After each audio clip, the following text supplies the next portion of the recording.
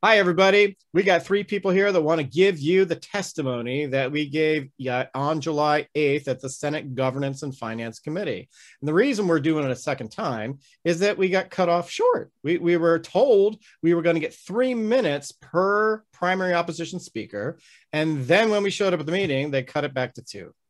Well, the committee could have told us to prepare for 2. We called them at 9:30 before the 11:30 meeting, but they didn't tell us then, and they didn't follow up and tell us otherwise. Very crazy. So here we are, just trying to make sure we can get these out and get it done right. I'm Paul McGavin. I had a Me Too, but I gave my spot to Alex Dr. Crone, Cheryl Shire. and you'll be next. And then after that, Alex Crone. And Paul, let me just say that they did confirm it via email that it was supposed to be 3 minutes. That's what we were told. that's right. I got that email. Cheryl got it, and you got it. So we all said, wait a minute. We said 3 minutes, but they said, oh, we're going to cut you back to 2. Well, here's the full 3 minutes, the way we should have done it. Cheryl, lead us off. Thank you, Honorable Mike McGuire and esteemed members. Please ask me questions after my testimony. I attest and affirm that these statements are true, accurate, and within my personal knowledge. I'm Dr. Cheryl Shire. My PhD is in business administration and financial management. And I've been working through my TV show and podcast for 9 years to promote the safety of life and property and the exact purpose of the Telecommunications Act, under which AB.537 falls, but which AB.537 violates.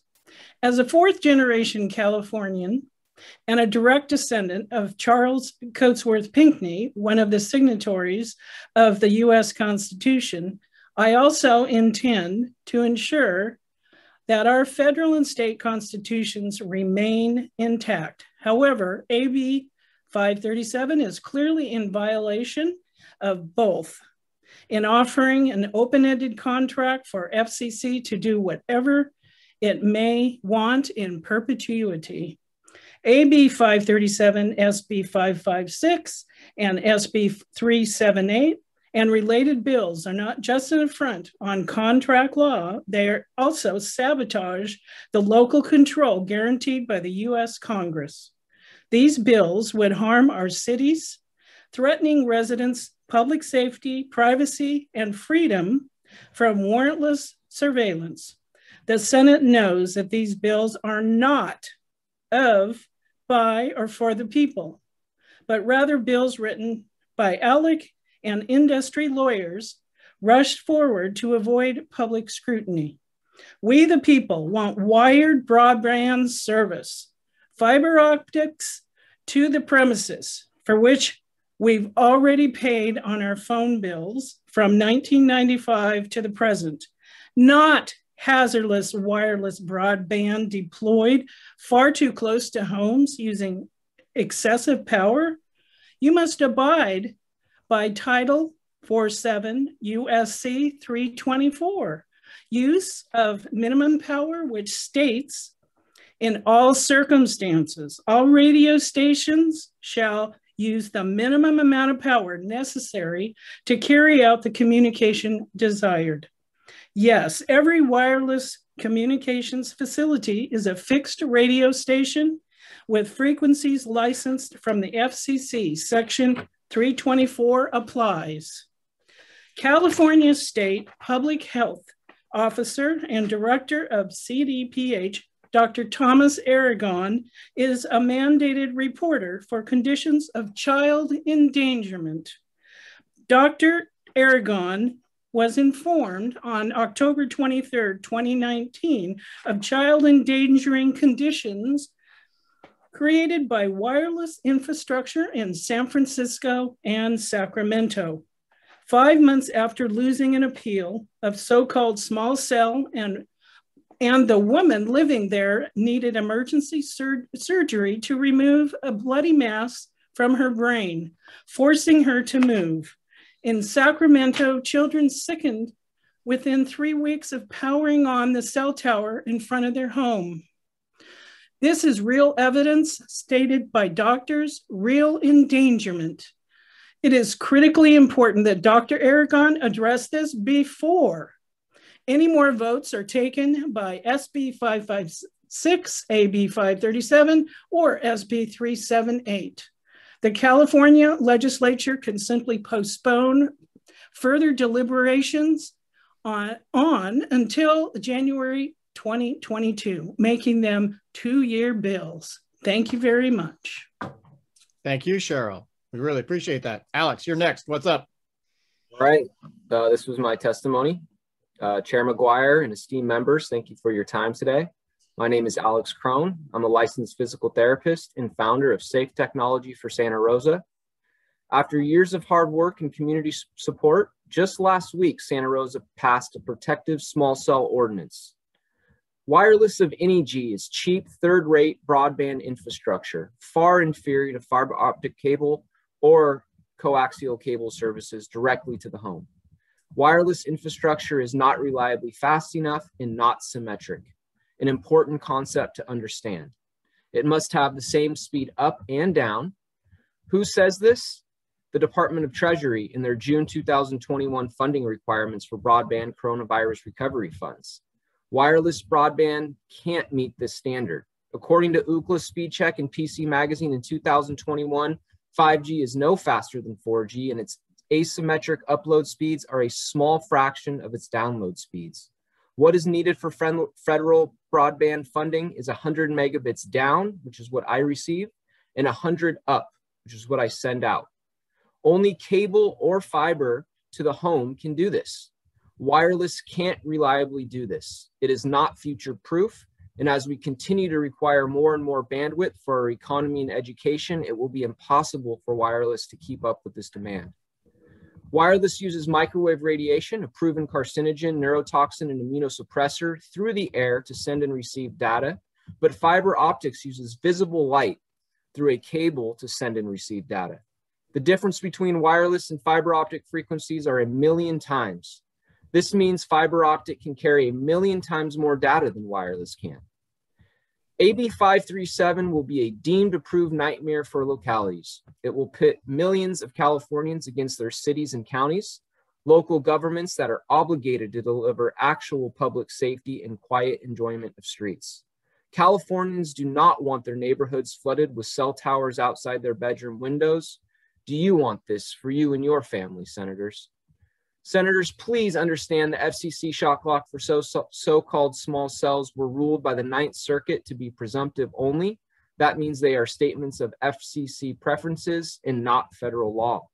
Don't let the wireless industry bamboozle you here. AB.537 is attempting to turn weak FCC preferences into concrete state law. Trusting the sponsors of these bills, the wireless companies, to make good on contractually unenforceable promises is simply repeating the broken promise playbook of the last 30 years, the definition of insanity. What we got in the last 30 years was revealed by the pandemic: higher prices, degrading quality of service, and over 2 million kids who could not connect to attend school. So AB.537 will in large part leave kids, mostly minorities, right where they are today, on the wrong side of the digital divide. Please do the right thing. Vote no on this deemed approved nightmare of a bill. Go back to the drawing board and find a way to truly provide Californians affordable broadband to bridge the digital divide. Fiber optics to the premises is the answer. Thank you. I have to tell you, I think they were both amazingly excellent comments. I think that you guys were the smartest people in the room. I listened to the questions by Senator Durazo, and they were all softball questions for Verizon and for Quirk. They should have been asking you these questions. They would have gotten much better and more informed answers. These people are getting misled. They're believing that these three bills together, you see, the problem is we had this happen 4 years ago. The bill was called SB.649. And it was the same thing. Just go in front of people's homes, take away local control, put cell towers everywhere in residential neighborhoods. Well, now they split them across 3 different bills. Pretty sneaky. And that's why you have to look at all 3. Okay. One does, we're going to go on all the infrastructure. That's SB.556. This bill, AB.537, is about signing up for these presumptive shot clocks, which are not necessary. They're designed to go through the courts if needed. And the whole point is no one wants to go to court, not even the wires company. No reason to make it state law. And then the third one is about, oh, we get to cut up your streets any way we want and put the fiber in for these small cells. Just as a bad deal. And I honestly believe if they had heard the full testimony for both of you, because we thought we would have 3 minutes, we prepared 3-minute comments, but then as the meeting started, they cut everybody back to 2 minutes, which was kind of odd, right? And the committee could have told us at 9:30 when we called them that it was going to be 2 minutes, but they didn't. They said they were going to get back to me, right? Do you remember that? We called him from the Sheraton, and he said, well, you know, we haven't heard back yet, so we'll call you.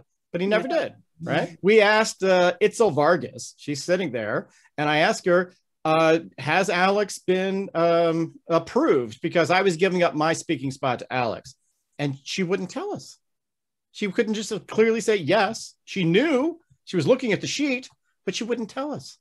And what she decided to do then was email. You notice at the time of the email was like 11:29. I think I asked her at 11:25. And she wouldn't tell us whether you were approved or not. We asked the security guy, and he looked through the list, and he said he couldn't find you. And then we said, are you sure? And we had to go back. He had to look a second time. And then he did find both Cheryl and Alex as approved. So I don't understand why they play these games, but they shouldn't. And so then after I saw the security guy and Itzel Vargas working from the committee staff, both had the sheet of speakers in front of them, I asked to see it, which is our right to do because it's a public meeting. They refused to show it to us, right? Remember that? That's why we're going to put this on the website, and I'm going to put a link to it to every senator and assembly member for them to hear it before they vote on the floor. I think you guys did a great job. Thank you.